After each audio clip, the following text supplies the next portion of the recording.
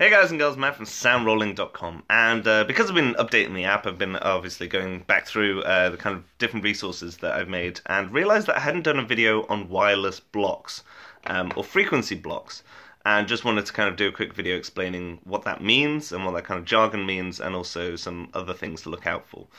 So firstly, what is a block of frequencies? Well, it's kind of as you imagine, like a Lego block. It covers a certain range of frequencies of the whole spectrum of radio waves and things like that. Eventually turning into light, funnily enough.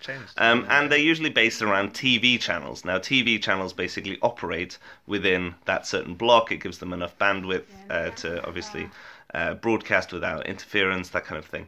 And so there's different allocations within these kind of TV channels for different uses, astronomy, all this kind of stuff, and obviously radio microphones, and even just radio itself as well. So that's number one. So that's what a block is. Now, there are different manufacturers of wireless. So we have like Electrosonics, we have Zaxcom, we have Wizicom, we have Audio Ltd, we have, yeah, the list goes on. And so they all make different radio mic sets because obviously they're operating in different countries and things like that. And within that, then they have different bands, otherwise known as blocks, of frequencies that their equipment is operating in. And these generally correlate to a number of blocks of TV channels. So hopefully you're following along so far. Now, the confusing thing is that, number one, different manufacturers do different types of blocks. So there isn't a universal, like, block 21 or option N or band E. They're all named different things. So you've got to look out for that. Number two, often a receiver has a wider range that it can pick up than a transmitter. And this, I think, is to do with kind of powering, that kind of thing.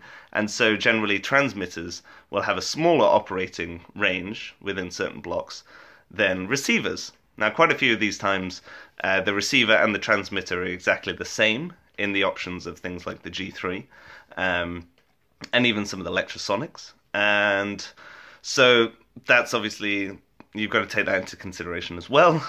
And generally as well, I've kind of forgot my last point, but it can basically be very confusing. And so comparing a kind of, when you're talking about a frequency that is good in a specific country, when someone talks about a block or a band or blah blah blah, you have to make sure what manufacturer they're referencing, because then that will dictate an actual different amount of frequencies, and sometimes those frequencies will even overlap. So for instance, in the UK we have a lot of UK specific ones, but there's, for instance, in Electrosonics there's block 606, which covers a kind of narrow band, and then because it starts at 606 megahertz. And then we have essentially the top end of block 23 in the US and the bottom end of block 24 in the US that actually technically covers block 606. So obviously you need block 606 for the full range, but you could technically legally operate within block 606 by using the top of block 23 or the bottom of 24. So yeah, so hopefully this video has like clarified a few things in terms of when you're dealing with wireless, or you need to get a kind of handle on a block, you need to figure out what manufacturer it is, because that'll dictate the actual TV channels that are covered, and that'll also dictate just where that frequency range is in the spectrum as a total.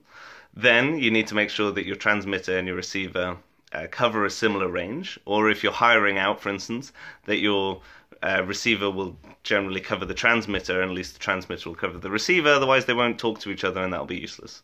Then that's probably it. That's probably the main ones. I don't want to get too complicated, but just hopefully that helps in terms of just demystifying a little bit when people talk about blocks, because other names are bands like Sennheiser, or options like in Wizicom, and Zaxcom do blocks as well. So if you've got any questions, let me know down below, but hopefully that's a nice intro to wireless blocks, and when people talk about blocks and that jargon and kind of where it comes from and what to look out for. So until next time, see you later.